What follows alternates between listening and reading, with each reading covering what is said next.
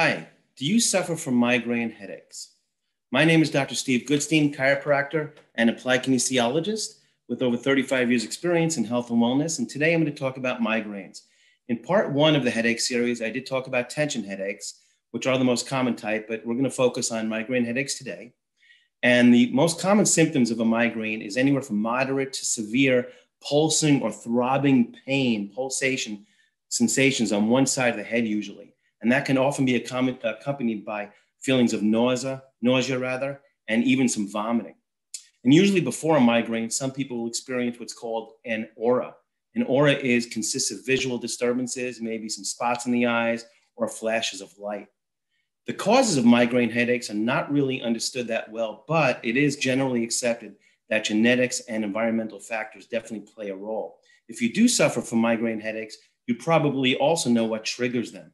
There's many different types of triggers depending on each person, but some of the most common ones can be from things you drink like alcohol or caffeine or certain foods that you eat. Maybe there's sleep disturbances, having a restless night of sleep, not sleeping well. Could be from hormonal imbalances, obviously stress, or maybe bright lights and loud sounds, just to name a few. As far as treatment goes of migraines, conservatively, most people will try to take over-the-counter medications first, hoping that will help. Things like Excedrin, aspirin, ibuprofen, Advil, Motrin, and hopefully that will. But when it doesn't, you may have to look towards taking prescription medications. In that case, you'll have to go to a physician, get a prescription. And one of the most common medications, or one of the better ones that I've seen, is sumatriptan. And that that can relieve an attack pretty quickly. And it works by blocking the pain pathways in the brain. Now, as far as chiropractic care goes, in my opinion, I wouldn't necessarily say the chiropractic can get rid of migraine headaches. However, it may help to reduce the intensity and frequency of the headaches. And that is very important.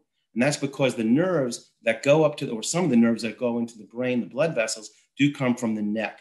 And by relieving pressure off the vertebra of the neck, takes the pressure off the nerves in the spine that go up there, and that can help to relax the area and reduce the intensity and frequency of them.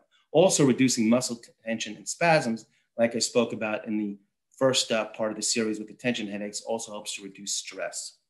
So I hope that today's presentation helped you to understand a little more about migraine headaches.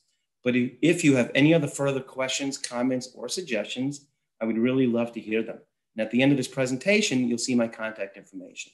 Also, feel free to share this with family and friends. Until next time, be well and stay well.